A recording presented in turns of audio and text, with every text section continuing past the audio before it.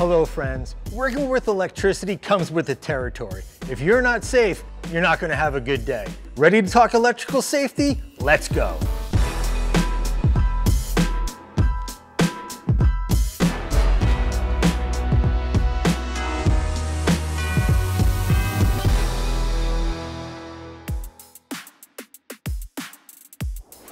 In today's Conver Connection, we're going to cover some of the basics in electrical safety. I'm here with Corey Manus, VP of Operations for True North Management Services. Working closely with Nate, he's helped develop the electrical safety awareness training curriculum. Corey, we know the hazards of working around power lines, but tell us a few of the highlights. Thanks, Sean. Well, working with mobile elevated work platforms like a bucket truck or a man lift, it's important that you maintain minimum approach distance, or MAD. It's very important that you measure that distance using a laser rangefinder or possibly a fiber stick to make sure that you're keeping that minimum approach distance. When you're working around power lines, it's important to have a spotter, right? Tell us about that. Spotters are definitely important when you're working around power lines or you're working around moving equipment. It's important that you understand the minimum approach distance, but it's also important that you know what the equipment operator is doing at all times. You have to be able to communicate with them directly, and you also have to have only one job. As a spotter, you can't be doing anything else but spotting. Okay, let's say you come across a down power line. What should you do? Well, it really depends on the situation. If you're in a vehicle or on a piece of equipment, you should stay put. Don't move. It's very important that you don't get out of the vehicle or get off the piece of equipment. You could get electrocuted.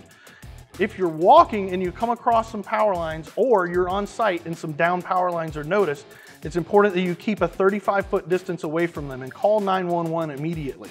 You can also notify the electric company, but 911 will do so if they need to. And what about overhead hazards? Well, overhead hazards are another obstacle that you need to be fully aware of, such as tree limbs hanging or a broken tree limb hanging on a power line. It could be a gutter hanging off of a building. But you have to understand that those hazards could be down the line and could cause a hazard that could electrocute an individual if they touch a metal object that is touching the power lines. And for workers in this situation, is there any special PPE they should need? Well, it depends on the type of work that they're performing. It's very important that they use what is called a stray voltage detector when they're working on or near power lines. You have to have that piece of equipment with you so you can check to see if any metal appurtenances are live and have electricity flowing through them. It's also important to wear the typical PPE, hard hats, gloves, safety glasses, just like always. Tower techs often install telecom electrical equipment. What are some of the safety rules they need to know in that situation? Most electrical telecom equipment is either neg 48 volt DC or 24 volt DC. It's important that they test before they touch when they're working with this kind of equipment and understand if there is a live piece of equipment in front of them. It's also important for them to use safety glasses, make sure that they use gloves, and if they have to, they use insulated tools when they're working near these batteries or DC plants. Okay, Corey, next topic, batteries.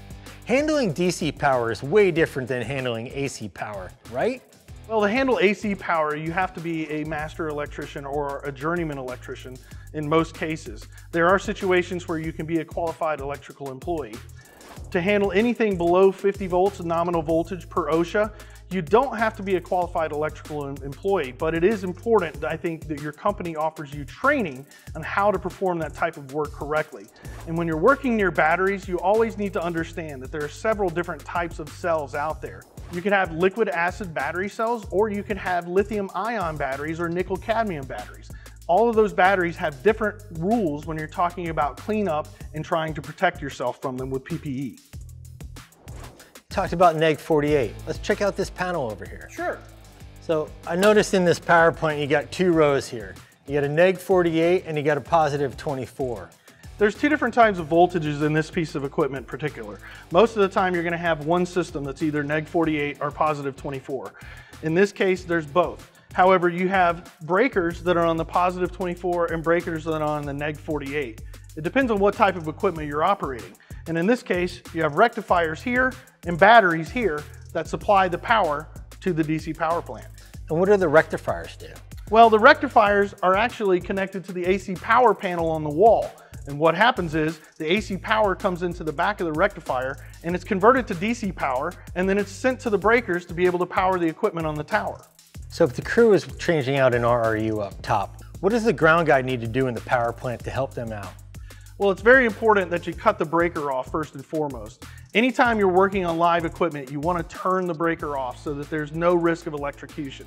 It's also important that you lock out, tag out if necessary.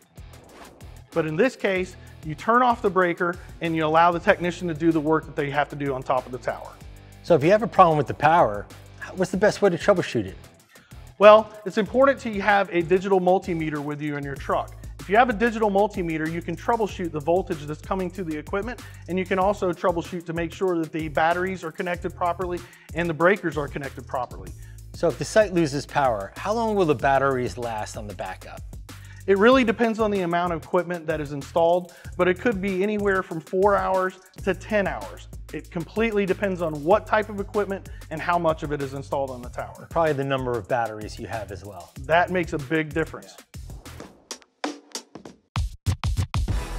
Corey, I appreciate you taking the time to school us on electrical safety. You got it, Sean.